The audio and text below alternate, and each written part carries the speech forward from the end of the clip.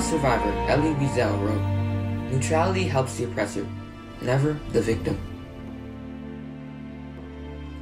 The seeds of hate once planted can quickly grow from biased ideas to violence. If we choose not to speak up, hatred becomes normalized. Our actions matter. In a world where hatred becomes normalized, conditions are ripe for violence, and genocides like the Holocaust become possible.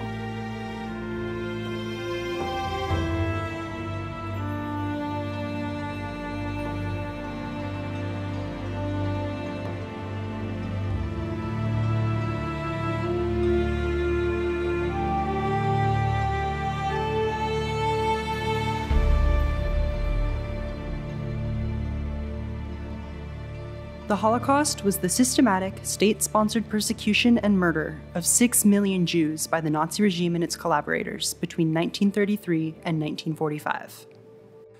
The Holocaust is an important lesson to learn to avoid other discrimination of other human beings from happening when you study how the Holocaust happened.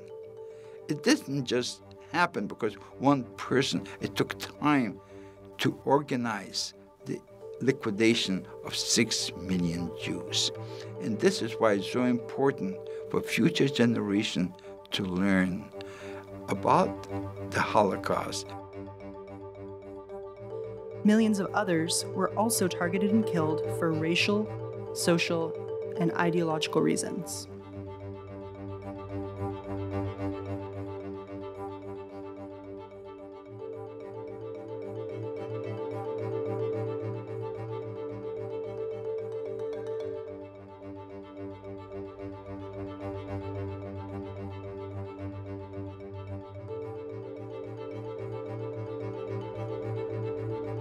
The Nazi Party was a radical, far-right group that emerged in Germany following its defeat in World War I.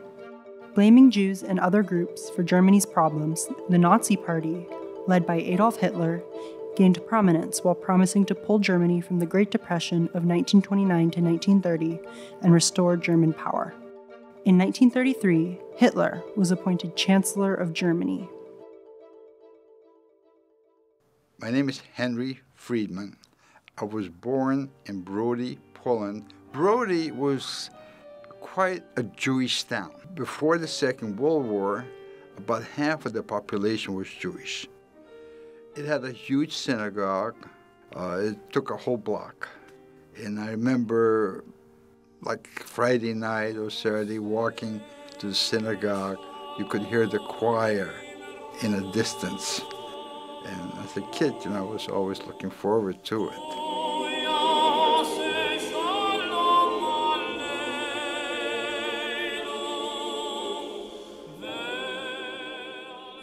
My name is Loreen Nussbaum. I was born in Frankfurt, Germany, one of 3 sisters. We lived in Frankfurt for 9 years, almost. I'm Steve Adler. I was born in Berlin, Germany. My family on my mother's side had lived in Germany for many generations. I have one photograph showing my mother as a baby, her mother, her grandmother, and her great-grandmother. And her great-grandmother was probably born there in 1825. So we were German. My name is Magda Shalom. I was born in Győr, Hungary. Hungary was always a very anti-Semitic country. My sister, who just graduated from college and became a teacher, she couldn't get a job because they fired people, Jewish people, not hiring. Anti-Semitism is prejudice or hostile behavior toward Jews just because they are Jewish. Anti-Semitism had existed for centuries in Europe before the Holocaust.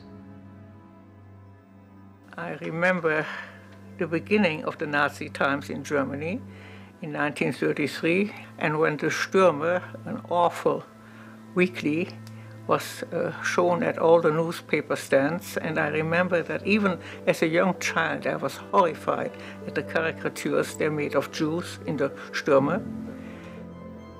In 1935, Jewish children were no longer allowed to go to school with the other children because there was a rather large contingent of Jewish children in my elementary school, the Holzhausen Schule.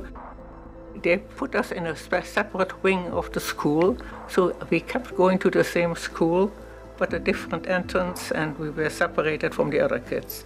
I was by that time a third grader, and I remember painfully that one of the girls that I used to walk to school with, a non-Jewish girl, would no longer walk to school with me.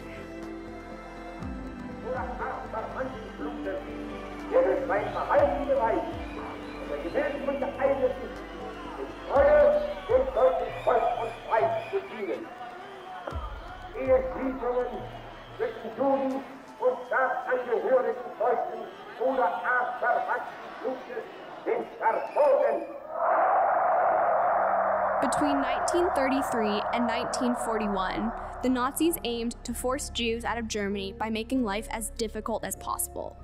However, countries closed their borders, making escape nearly impossible. Kristallnacht started on the evening of the 9th of November, 1938. Kristallnacht, the wave of anti-Jewish riots in Germany, Austria, and Czechoslovakia on the night of November 9th through the 10th, 1938, that was supported by Nazi leaders. Jewish shops were looted and synagogues were burned.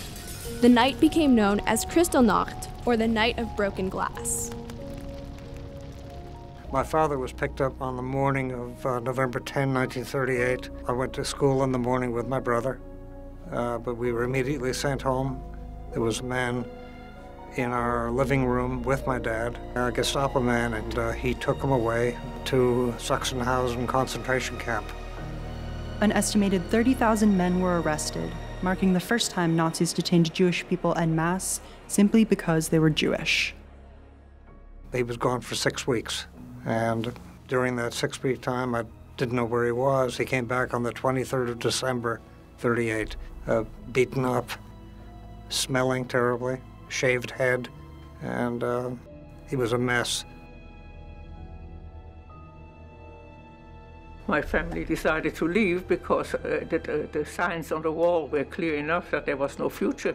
And we were certainly not the first ones. Even as we were playing ball outside, one girl and then another girl, they all said, well, this is my last time, we are leaving it.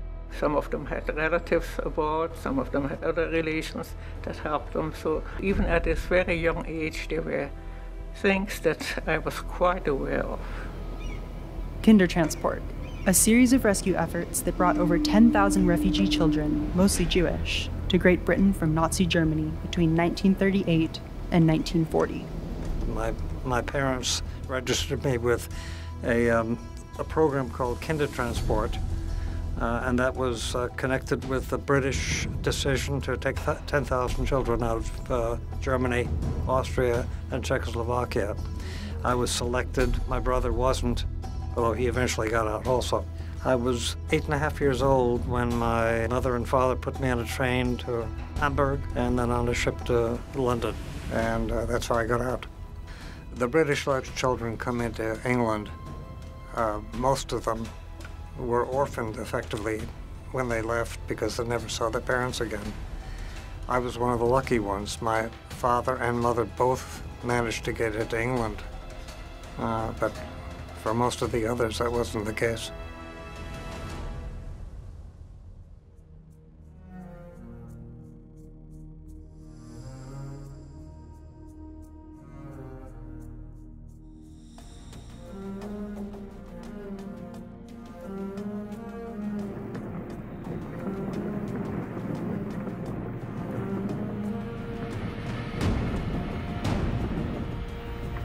Das alles ist heil! Ihr dürft nicht handeln, ihr müsst gehorchen, ihr müsst euch fügen, ihr müsst euch diesem Bruderherrn beugen. Da müsst ihr euch jetzt danken, dass ihr nicht Banken geworden seid. dass sie mich in der Zeit nicht verlassen haben.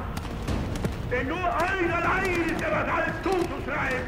Wenn ihr damals gegangen wärt, niemals wäre Deutschland mehr gerettet worden.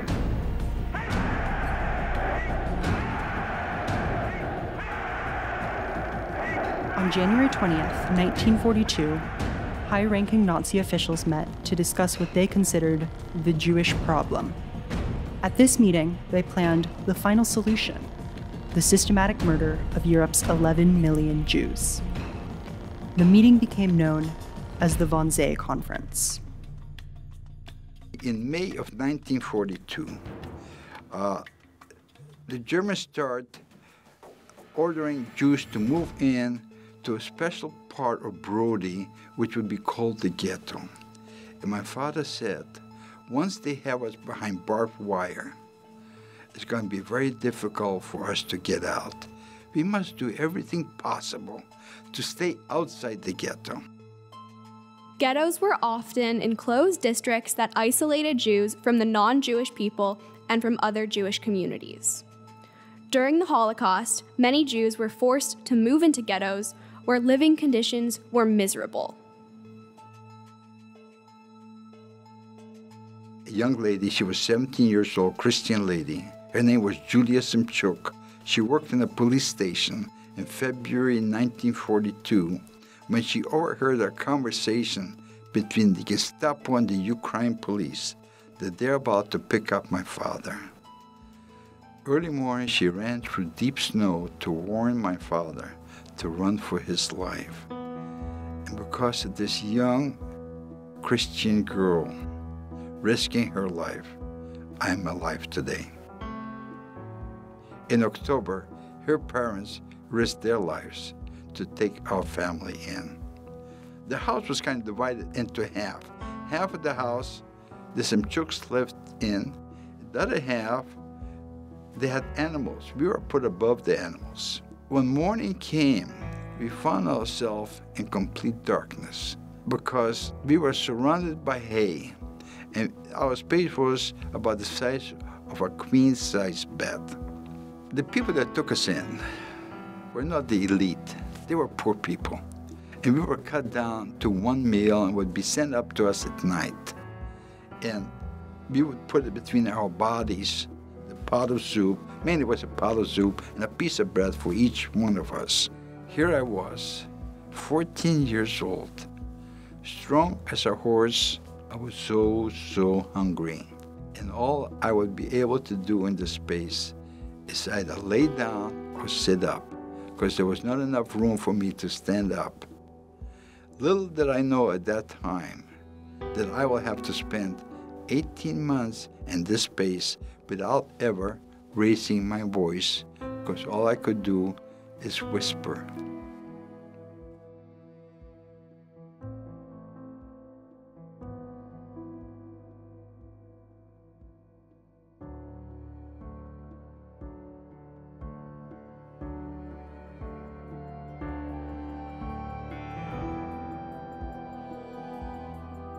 May of 1942, we had to start wearing a yellow star, which we had to stitch on our garments. We went to school one day, and we were 15 students, and the next day we were 10 in a class. And of the 5 who did not appear in school, maybe 4 were rounded up and deported, and 1 went into hiding. We never quite knew who went into hiding and who did not. Many Jews fought back with acts of defiance, from observing religious traditions and creating rescue networks, to even using armed resistance when possible.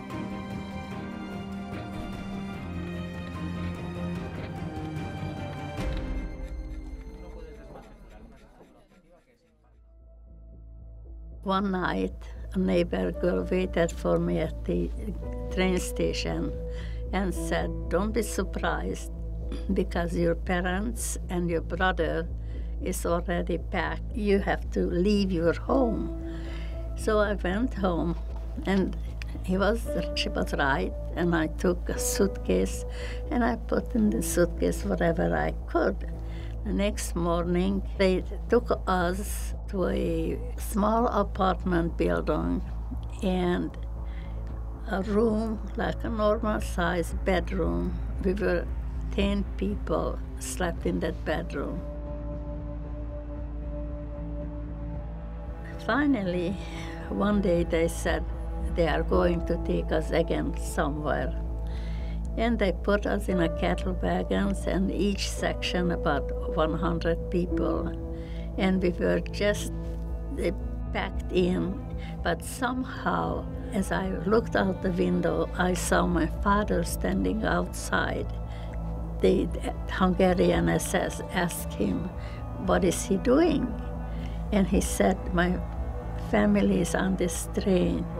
Unfortunately, they dragged him. They started to beat him, kicked him, and they pushed him until he disappeared inside the building. And that was the last time I saw my father. Well, after traveling night and days, we were so glad that finally we arrived someplace and we can get out of the train and breathe some fresh air. On the 21st of June, I remember the date because that was my brother's birthday, 15 years old. We had to stand right away, 5 in a row, and then they yelled out, "Separate the woman and separate the man." Again, as we were standing in the line, we noticed that there's a chimney, and the smoke smelled horrible, like burned flesh. So we asked the people, "What is that smell?" And they said, "If tomorrow your mother, father, sister, brother, they will be taken to a crematorium, and that's the smell you have." The Nazis and their collaborators ran thousands of concentration camps, forced labor camps, and death camps throughout Europe.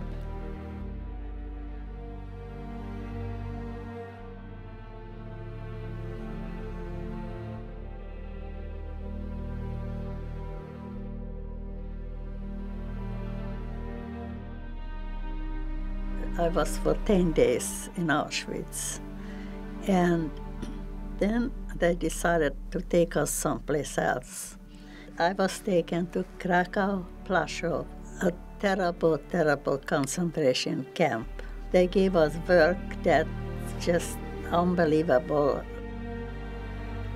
When the Russian army got closer to Krakow, so the Germans didn't want them to see a concentration camp. So they decided to take us away from over there. And we winded up again in Auschwitz. And I remember it was a very, very hot day, and we had to stand in a line. And this is the time when we got our tattoos. The numbers A-17170.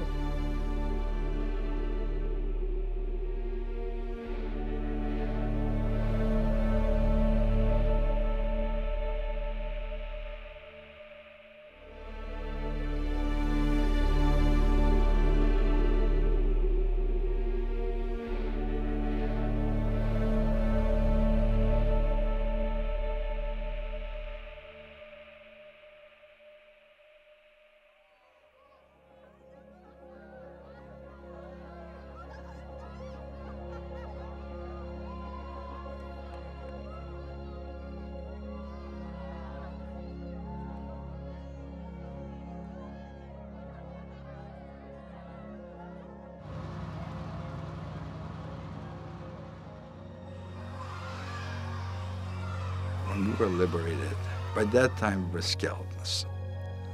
I weighed about 40 kilos, which is about 80 pounds or something. I couldn't walk. Neither could my brother because our muscles were all atrophied. Finally, in July of 1944, we came back to the city of Brody, which was 90% destroyed. There were very few buildings left because the front line stopped there for 3 months.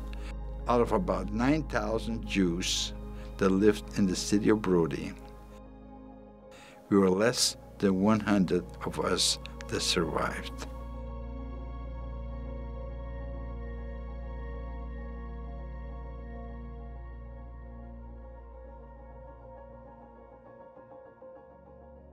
Genocide. Acts committed with the intent to destroy, in whole or in part, a national, ethnic, racial, or religious group. Genocide is an internationally recognized crime. When we came to the United States, they said, forget what happened. Now you're going to start a new life. Until the time came when the groups, the Holocaust deniers, and we looked at each other and we said, now it's time to start to talk. That's why I feel it's my duty that I still should talk about the Holocaust. Of the 1,600,000 Jewish children, there only 10% survived. So I feel myself being the voice of the children who didn't make it. I connected to your story because I seen the Holocaust picture first of Steve, and I was like, that's just a little boy. Why is he there? I can see the pain in your eye when you take the picture. The image that I had in my head and the story that you were telling me, they all just went together. If you see somebody next to you and they're struggling, you just help them with one thing, that's changing the world. I'm struggling, but if my life get better, it'll be better. Then I'm just gonna be there to show the kids you can go through hard times, but you can also get through them. Mm-hmm. Hearing from you, and now you're here sitting here talking to me, you know, it's just like so encouraging to me. That's why I do this. It's very important to me. I tell the story because I believe, like Julia, one person that saved my life, one person can make a difference. And all I hope is one person will make the right decision and save another life. Because one life is as important as saving the world. My name is Joshua Gortler. I was born in a very small town known as Tomaszów Lubelski in Poland. I'm Susie Sherman. I was born in 1935, and my family was from Karlsbad, Czechoslovakia. I'm Peter Dam. I was born in Berlin, Germany. My name is Bertie Marson, and I was born in Amsterdam, Holland. Right. My name is Eva Tannenbaum Cummins, and I'm from Berlin, Germany. My name is Peter Metzelaar, born in Amsterdam, Holland. My name is Frida Zuri. I was born in 1929 in Moravská Ostrava, Czech Republic. My name is Hester Kool, and I was born in Amsterdam in the Netherlands. My name is Bob Hershkowitz, and I was born in Belgium, 1938. One day, not too long from now, there'll be a new person standing up here. It'll be you. Change begins with me. Change begins with me. Change begins with me. Change begins with me. Change begins with me. Change Begins With Me is born out of the idea that if people stand up for others, then it can create a ripple effect felt all around the world. Change begins with me. Změna počínající z mene. Change begins with me. बदलाव मेरे साथ शुरू होता है. Change begins with me. Change begins with me. Change begins with me. Cambio empieza conmigo. Change begins with me. Change begins with me. Espero Bologna. I will carry on the stories of Holocaust survivors because they teach us the dangerous places hate can lead and the importance of speaking out against prejudice instead. I commit to making sure that the people around me know that their voices matter, that I support them, and that I will be here to stand up for them in the future. I commit to remembering the lessons of history, but learning from them instead of just about them. As I go out into new situations and I meet new people, I commit to coming with an open mind and an open heart, ready to listen and ready to learn so that we can create real and impactful change.